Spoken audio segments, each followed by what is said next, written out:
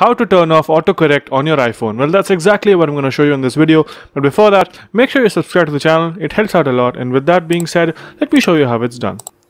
So for you to turn off autocorrection or the predictive text which annoyingly comes up on your keyboard, well, there are some ways you can turn it off. All you have to do is go into settings, and once you're here, you can go ahead and click on general.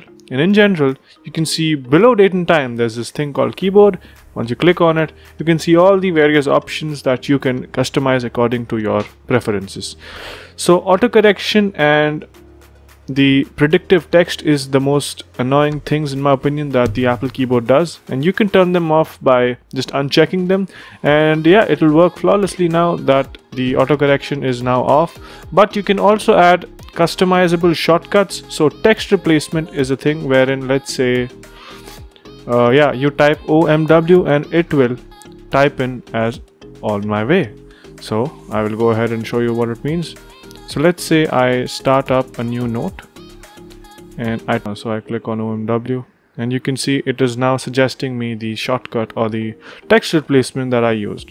So this is quite better than predictive text in my opinion. So I hope you guys use it, and yeah, that's pretty much it. I hope this video helped you guys. If it did, make sure you subscribe to the channel, like the video, and also comment down below on what next videos we should make. Thank you for watching.